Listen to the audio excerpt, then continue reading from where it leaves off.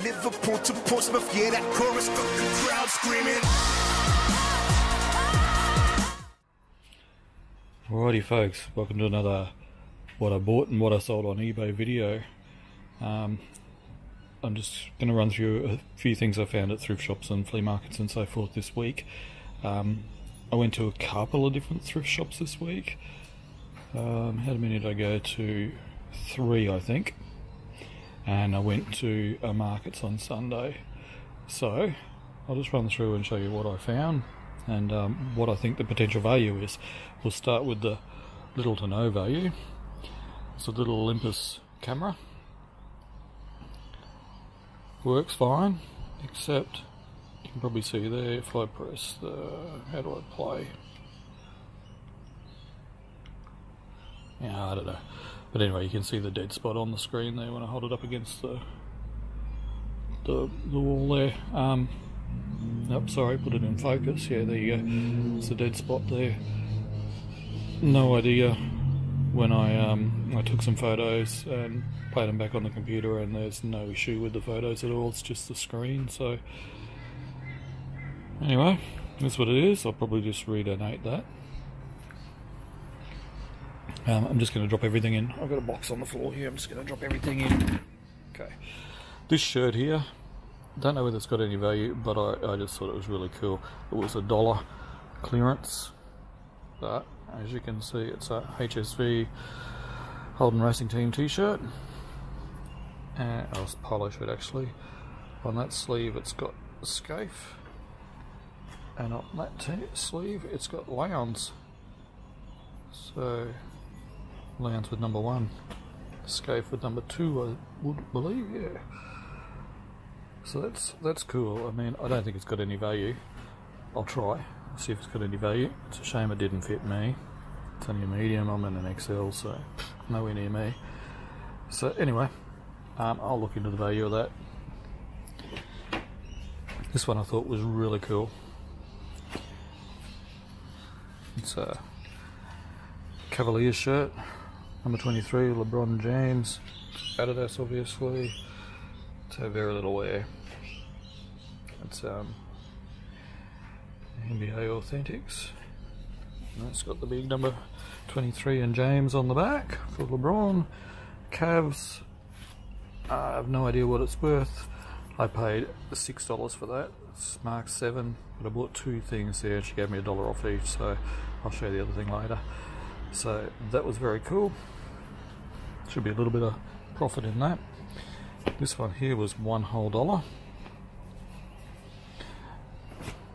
It's a Queensland State of Origin shirt. Absolutely faultless. I don't know whether it's ever been worn. It's that good. It is authentic, and it's made by Canterbury. And if you see that there, it is a 3XL, which always seems to sell better the bigger the size, the better they sell. So that was very cool. Okay, I think I said that was $1. This shirt here, I'm not sure on, but it's a button-up Jet Pilot shirt. I paid $5 for this. It's got the Jet Pilot embroidery there. Sorry for the noise. That's my puppy dogs. Oh, licking himself. But check out the back of it. I hope that comes through on camera, but that's all embroidered. It's got a big Jet Pilot across the top there. Logo, spanners, premium quality, built tough. It's just a very, very cool shirt. And I know Jet Pilot stuff has value. Just got to get the right buyer for it. It's also got embroidery on the sleeve. I really hope that's coming through alright.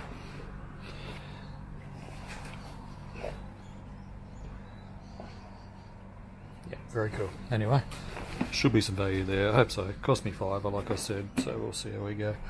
This one was a $1 because everything with a blue tag at the salvos was $1. So it's just a little Canada shirt. It's like a athletic type material. It's got the maple leaves on the sleeves, little Canadian flag on the back. It's in really, really good condition.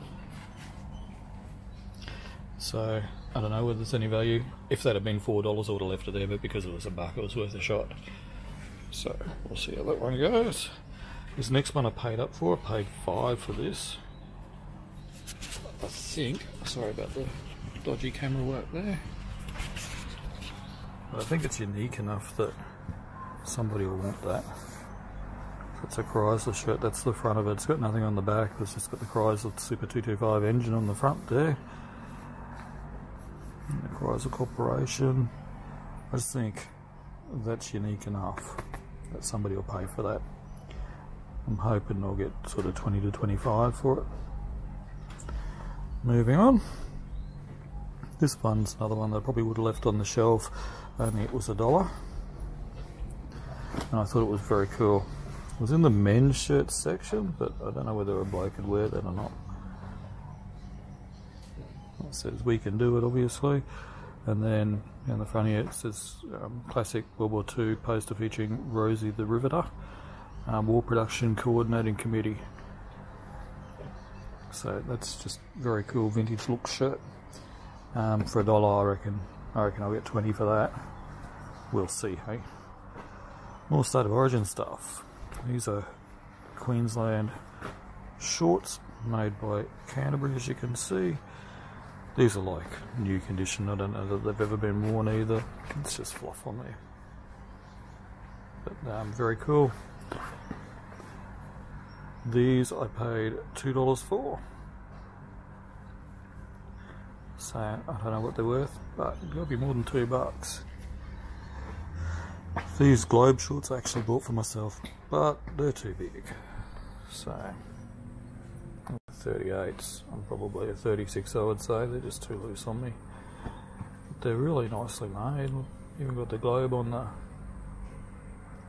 thingy there. Yeah, so I will be trying to resell those. I paid $3 for them.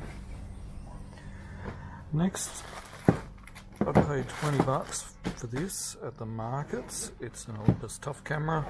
It has 2-meter drop resistant and 12-meter water resistant.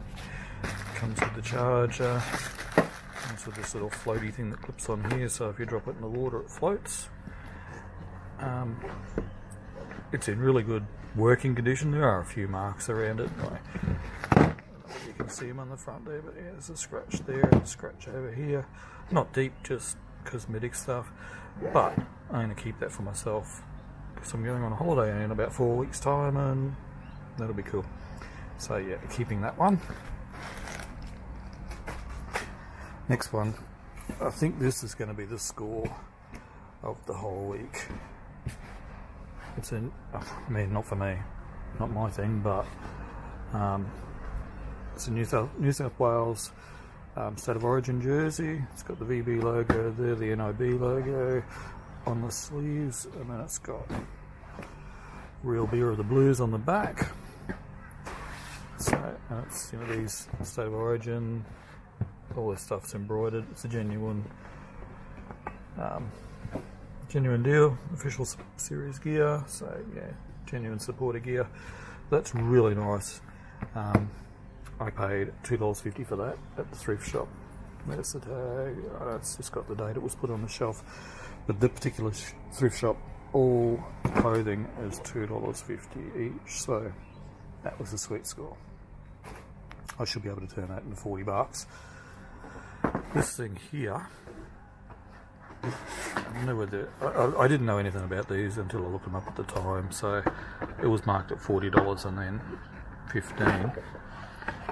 It's a bit grungy, it needs a clean up, and it needs testing. I'll be testing it later on today because that come from the Lifeline store, and they said if it doesn't work, you've got a week to return it. So it's got all the original books and CD and stuff in there, all the bits and pieces. So have a look at what these go for, guys, second hand. Quick look. I saw some that had sold for $95. So hopefully if I can get anything above 50, that'd be pretty cool. Turn 15 into 50, I'll take that every day. I can't get that done up. Alright, next we have this, which I paid $4 for. That was the other thing I bought from that thrift shop where she knocked $1 off each for me. So, it's a Denny Holm Formula 1 Monaco jigsaw puzzle, 1000-piece jigsaw puzzle, and it's in a tin box, and it's sealed, still in its wrapper. So there you go, Denny Holm OBE 1000-piece collector's jigsaw puzzle. Yeah, I had a quick look. I should be able to get, there's none on eBay, there's one at an online puzzle shop, and they've got $30 plus $10 I think delivery on it, so if I can get around that mark I'll be stoked. Alrighty, next we have Billy Connolly DVD set, $5. I'm actually going to watch it myself first because it's used anyway. So 4 DVDs in there. I've seen the American one, the Route 66 one before, so $5. I don't know what it's worth, I haven't looked it up yet, but it's going to be worth more than $5, and I'll get $5 value out of watching it myself. Alrighty, next, these little guys.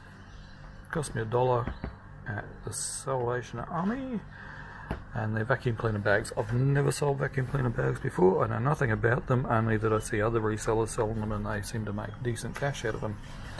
So this one here only has 2 in there, so listed as a bag of 2, not 4 as it says. That's my receipt for those. You don't want to see that. And then there's another one there. These ones. There's a whole series of models. They cost $1. It says 5 of them, but there's actually 4 in there. So again, worth a shot for $1, I reckon. We'll see how we go. What did that receipt say? This was this morning actually. So the 2 vacuum cleaner bags, yellow $2, I don't know. Orange $6, $1. That was a flannel hoodie that my son wanted, so he got that for $1.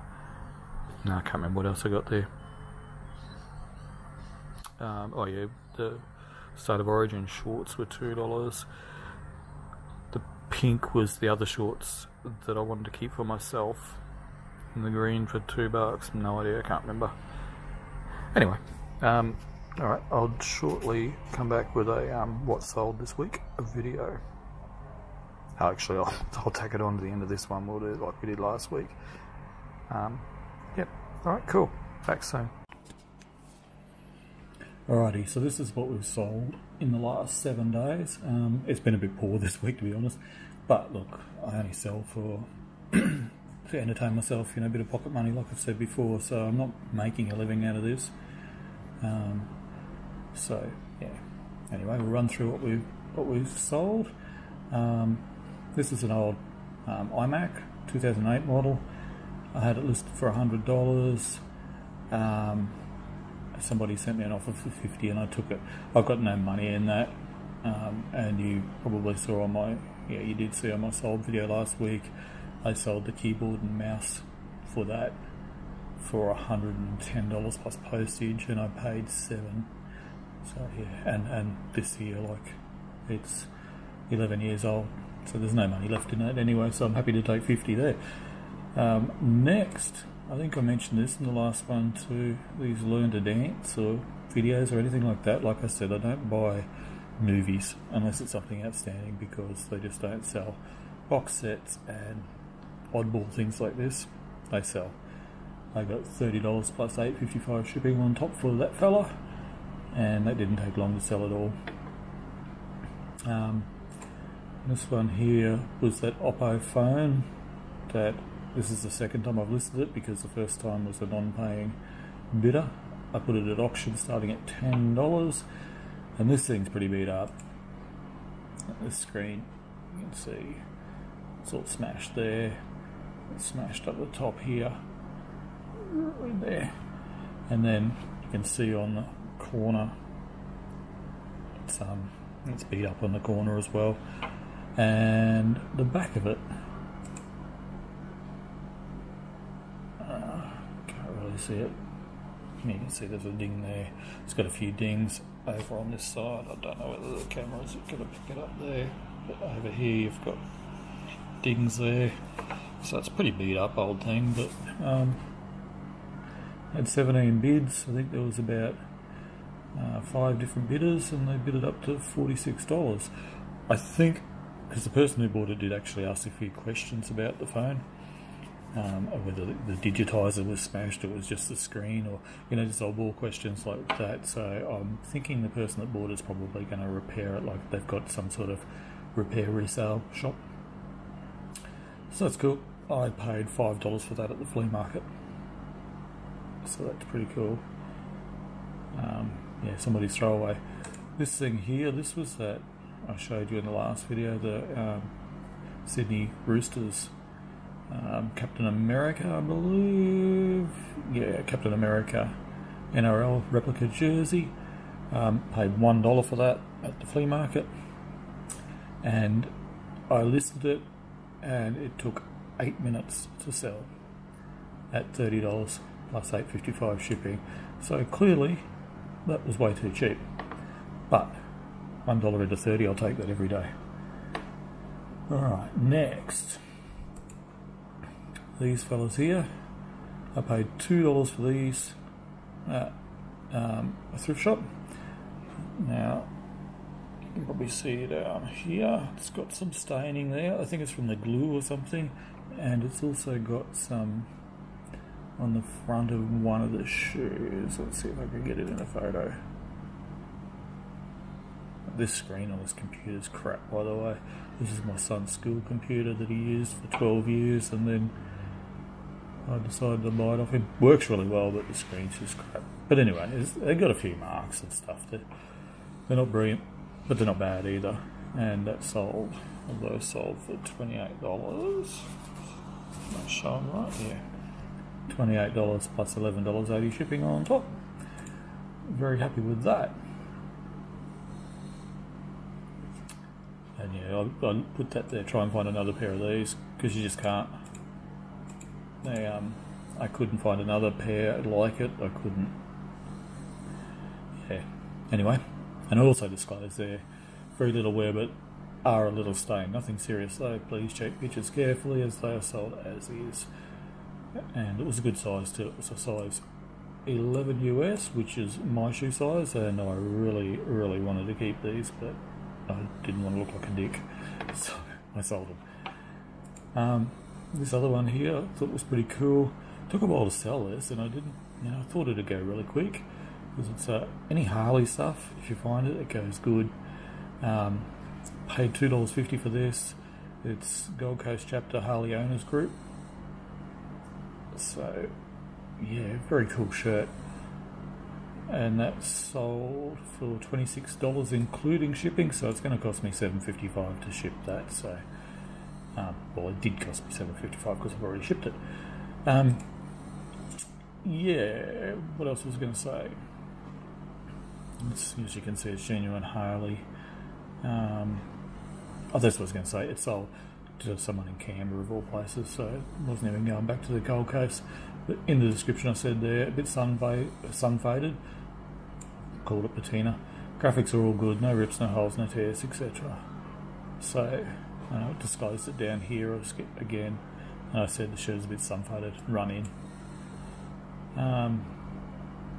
Yeah, not sure of its age, but it has that cool retro vintage Harley Davidson look. Like I said before in previous videos, it's all about how you do your description, like list as much stuff in there that can sell it.